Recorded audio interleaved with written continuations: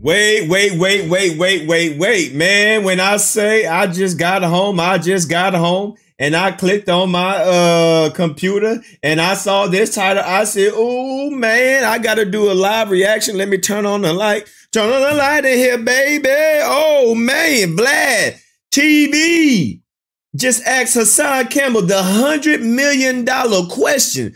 The question that everybody wants to know. Why were you still around Bambaataa after he died you? I don't know what he gonna say right here, but I bet you it's some bullish. Because I'm gonna tell you, anybody that allegedly did something to me, that is a man, bro. No, why would you entertain? See, there's a lot of questions, Hassan Campbell.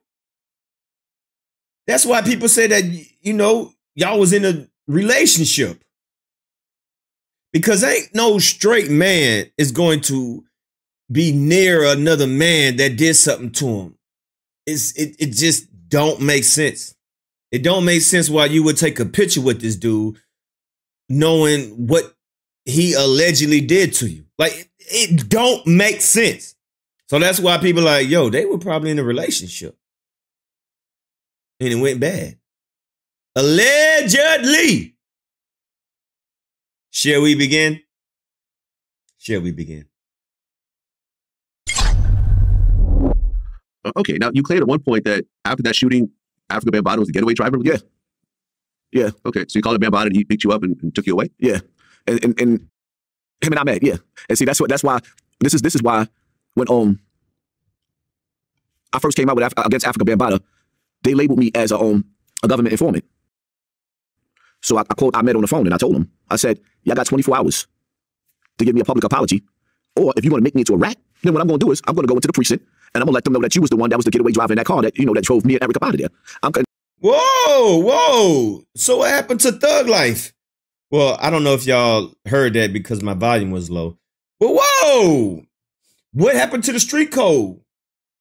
I'm so confused because Hassan Poppy Campbell said that he the thuggish ruggest bone that, you know, ain't no snitching.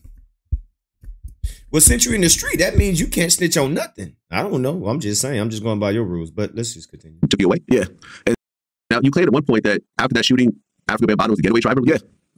Yeah. Okay, so you called him Bambaataa and he picked you up and took you away? Yeah. And him and I met, yeah. And see, that's why this is why when I first came out with against Afrika Bambaataa, they labeled me as a government informant. He doesn't say like this a lot. When he does his live stream, when he's at home, he don't be saying like this whole interview, he's saying a lot. But when he's at home, I don't really hear him say like that. So that's interesting. So I met on the phone and I told him, I said, y'all got 24 hours to give me a public apology. Or if you want to make me into a rat, then what I'm going to do is I'm going to go into the precinct and I'm going to let them know that you was the one that was the getaway driver in that car that, you know, that drove me and Afrika out of there. Just to set the record straight, Eric beat the case on trial. They broke it down to manslaughter, broke it down to assault in the first, and I copped out to assault in the first. I had 3 years on Rikers Island. Okay, I don't care about none of that. All right, I'm just going to, I want to hear the answer of why you took that picture with Bambaataa. Matter of fact, let me Google that picture while I'm over here listening to you lie. I copped out to 1.5 and 4.5, so I'm not even convicted of murder. It's actually assault in the first. But it was a murder case that they broke it down so that they could convict me. Because Eric beat it on a separate, the lawyer said it would be best for us to separate our case. So Eric beat it at trial when I copped out. Well, if Bambaataa was a getaway driver, there's no statute of limitations when it comes to murder. And, you know, when you look at, for example, the KVD situation, 27 years later, it's kind of the same thing. Can he technically be convicted of being a part of that murder, even today? Why do you think I kept saying to everybody, if I wanted to put Bam in jail, he would be? What? If you could put him in jail, he would be. So why not put him in jail? Bro, see, this is why people question you. You sound stupid. So if you wanted him in jail, you could, but yet you on the internet crying about something that he did for you and you say, I want the community to help me. Bro, see, this is why people think that y'all was in a relationship, because this makes no sense. Hassan, do you hear yourself? If you wanted him in jail, you could. Do you know what you sound like? You sound like a girl. You sound like a female that is in an abusive relationship with a man, but they are so in love and they are trapped. They want to get away, but they don't want to leave him. They know he's no good, but they stay with him. It's like he got mind control over you. Like, you make no sense. You sound like, see, this is what people in a abusive relationship, this is what they do. You have that type of trait. And I'm not even going to say a woman, just anyone that's in a abusive relationship, because men can be in a abusive relationship too. When people are in an abusive relationship and they are so brainwashed, they want to get away, but they don't want to punish the person for some strange reason. That's what you sound like. You sound like you was in love with this man. Y'all was intimate. Y'all had relation. You knew it wasn't right. And you wanted to get away. Now you came to YouTube crying for help. You saying you were just in Bronx River screaming and yelling, talking about you wanted the community to back you. How you want the community to back you when you can't even back yourself? If you had the time, if you had the opportunity to really put him in jail, why not? You don't need the community to come put you in to help you with Bambaataa, according to your words. So why not throw that nigga in jail? You don't make sense. This is exactly why Bam doesn't play with me. So when people be like, oh, he's a government informant. No, you gotta understand something. I was knee deep in these streets. And Bam played a big part in my life in these streets. That makes no sense. He don't know. Well, actually, he does know how to play with you because technically he already did. I guess what I don't understand is you get into the situation, you call Bambaataa to help get you out of there. Bambaataa gets stabbed, you show up at his house to support him. But if this is the dude that molested you, why would you ever be around him, period? Like, Bingo! Exactly. Let's see what he says. From my point of view, I would never want to see a person like that ever again. And if I did, I'd probably want to do something to them when I was around them. Well, I mean, there was a time where, and me and Eric laugh about it now, when we came home from jail, I was groomed. I was around a bunch of child molesters that molested me. It's like, you know, when I say to my family, they he said that he can laugh about it. So if you can laugh about it, why, man, bro, shut up. You can laugh about being molested? Do you know how stupid you sound? Was it you literally just made a big fuss? You went to Bronx River crying, drunk, saying, y'all need to help me. I need the community. Community need to help me. I don't want the money. So you say all of that, and now you come on Vlad TV, and then you say, well, it's funny because I was groomed. That's funny? Do you see why people think you full of shit? Because you sound stupid. Like, bro, people don't know. Bro, you sound crazy. Am I the only one? You can laugh at this?